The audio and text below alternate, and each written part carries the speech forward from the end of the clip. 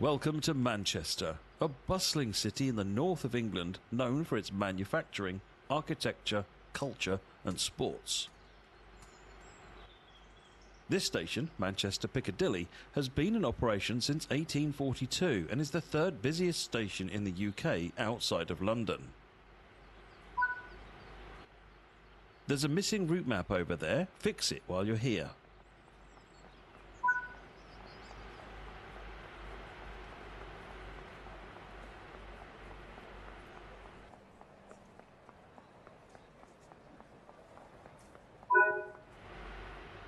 There are more tasks to find. Be sure to apply the route maps, put up tourist posters, restock newspapers and refill the planters.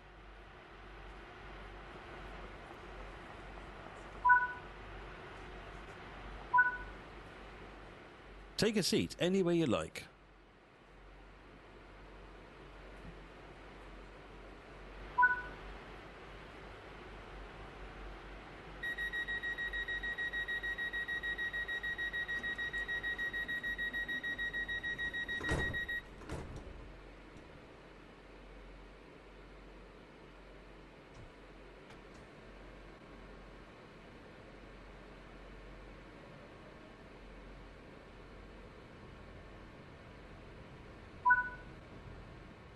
When this station was opened in 1842 by the Manchester and Birmingham Railway, it was named Store Street and had two platforms, one for arrivals and another for departures.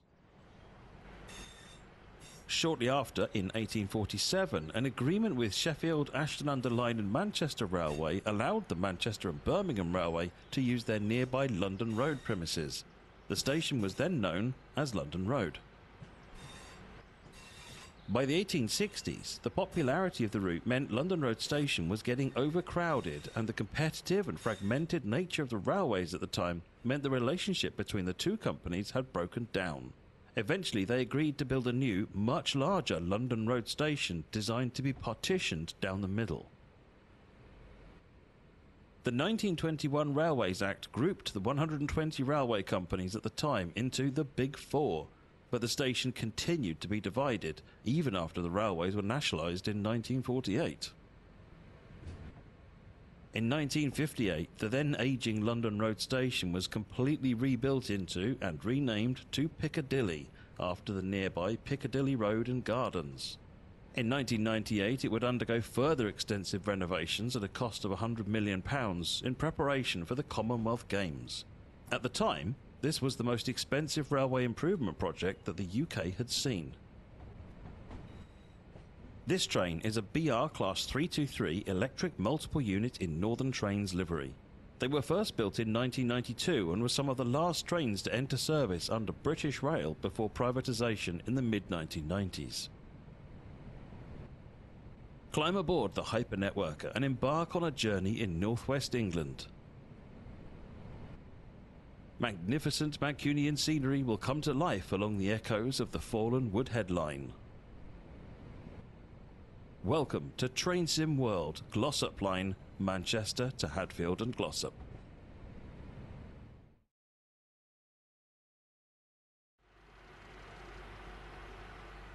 In this training module, you'll be learning how to drive a BR Class 323 electric multiple unit. During this brief introduction, you'll be taken through the critical driving controls and performing passenger operations. When you're ready, climb aboard. Take a seat in the driver's position. This is where you'll be spending most of your time. For this introduction, you'll be completing a full loop of the circuit and performing passenger operations when you reach the next stop. Let's prepare the train for departure. To unlock the control desk, you will need to insert the master key. The reverser is used to determine the direction of travel. Set the headlights for normal operation. This will let others around you know that this train is operational. To begin loading passengers, you'll need to open the passenger doors.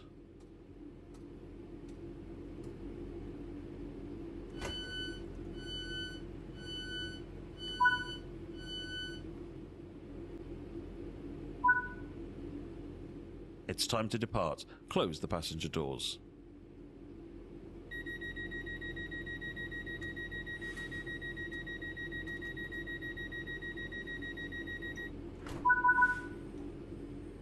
To get the train moving, apply some power using the combined power brake handle.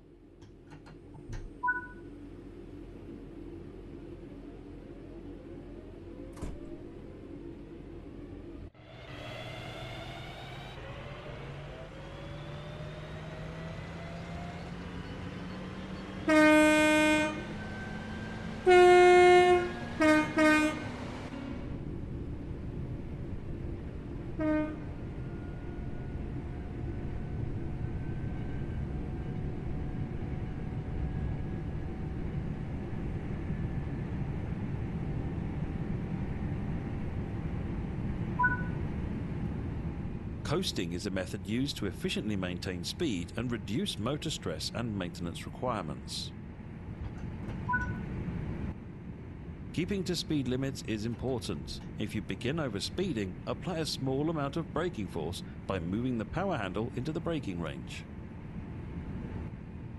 These electric multiple units were first built in 1992 by Hunslet Transportation Projects and Holek. The class first entered active service in 1994 and were designed to operate around Birmingham and Manchester. The 323 class were amongst the last trains to enter service with British Rail before its privatisation in the mid-1990s.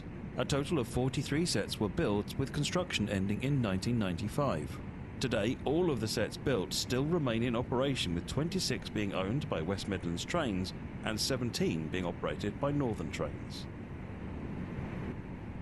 This class has a maximum power output of over 1500 kilowatts and has a top speed of 90 miles per hour.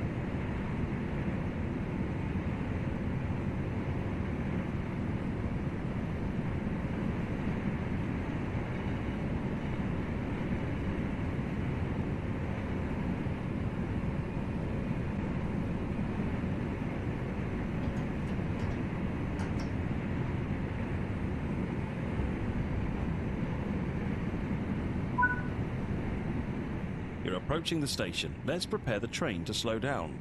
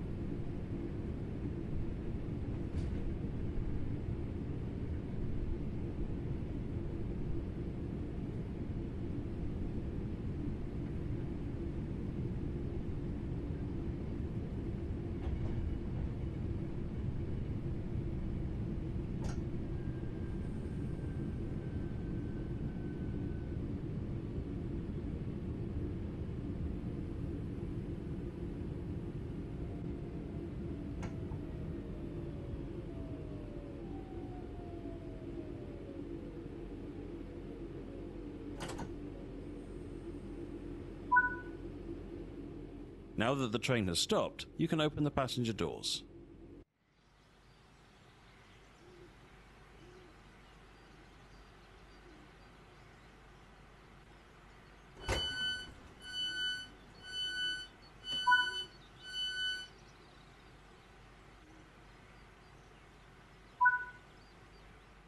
Good work. That concludes all the basics of operating this locomotive.